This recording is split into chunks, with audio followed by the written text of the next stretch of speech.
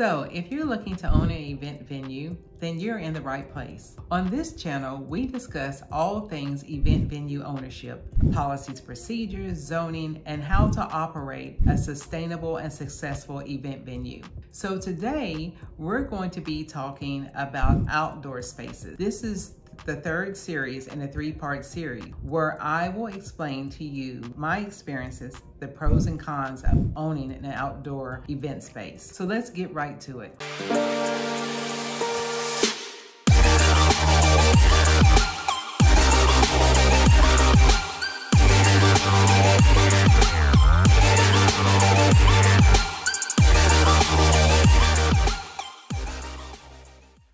So, you want to know, what is an outdoor space? An outdoor space are things like gardens, beaches, parks, sporting arenas, rooftops, and things of that nature. You can utilize a space that, in your backyard if zoning permits it. So I actually owned and operated a outdoor garden, which we could accommodate up to 150 guests. The space was very versatile. I loved it because it was beautiful, it was serene.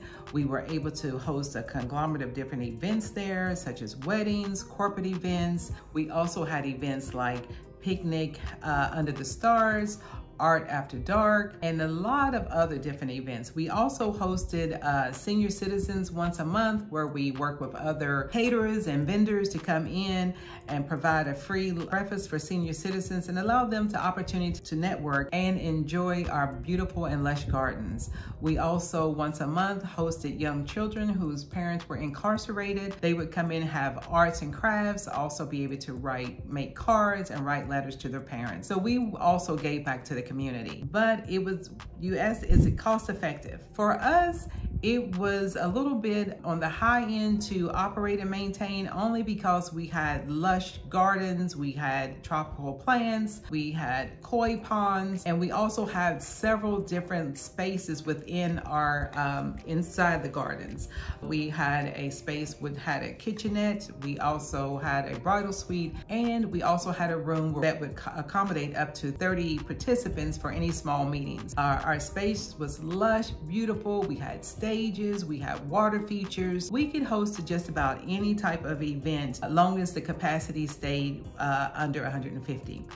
We provided unique experiences. As I said, we had like the different events after dark. We hosted events for artists to come in, bands, jazz bands, and solo artists and things like that. So it was very flexible and unique. So in saying that, I loved it. Like I said, the upkeep was a little on the high end for us, only because we did have so many plants and different little vignettes within the gardens that we had to maintain. But normally, depending on what type of event space you have, rooftops, you really don't need much maintenance there, except if you're going to the cleaning, the maintenance of the outdoor space and things like that. But like I said, ours had very high-end florals, and so we did have to maintain it quite a bit. So the cons, there's always the downside to anything, right?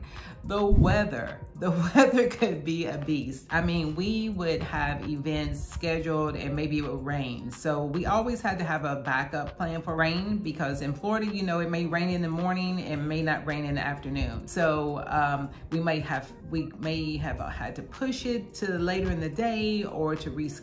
It just depends on, the type of event. But having tents and backup plan, ABC plan, is always great when you have an outdoor space. Some, like I said, are high cost to maintenance, with the furniture and, things like that can be quite costly, but it's not as costly as having an indoor event space. Also, there are noise restrictions. You may not know. Zoning will tell you, the quiet hours, or, you need to learn about the music, the decimals that music can be played in, especially if you're in a neighborhood or a community. So be cognizant and make sure you educate yourself on that. Also, there are some events that you might have to have a permit. You may have to, if you're going to serve liquor and you don't have liquor permit, then you have to get a special permit for that. And so you do need permits. In Florida, we weren't allowed to serve liquor, but 3 times a year there was a permit that we could purchase and be able to sell liquor. So also make sure you have the proper amenities. You know, sometimes outdoor spaces allows you to have limited amenities. I mean, we were blessed because, like I said, we had the 3 different spaces that we had: the kitchen, we had bathrooms, and sometimes in the outdoor spaces, bathrooms can be a problem. So you got to think, are you going to have the luxury porta potties? Do you have the expenses to build, you know, restrooms outside for guests, or how are you going to maneuver that?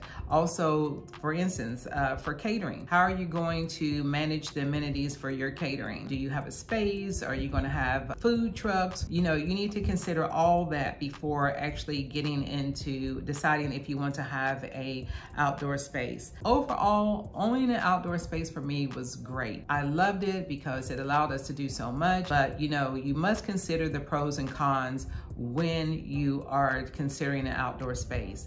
So, to wrap it all up, the 3-part series, which one did I like owning better?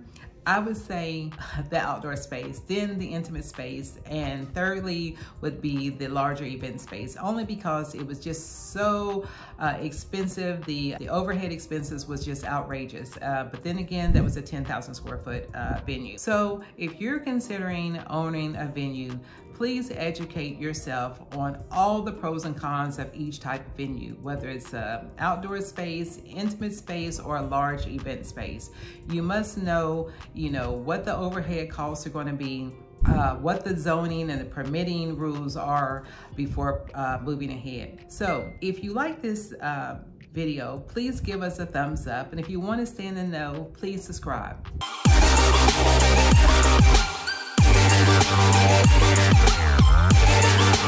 Yeah.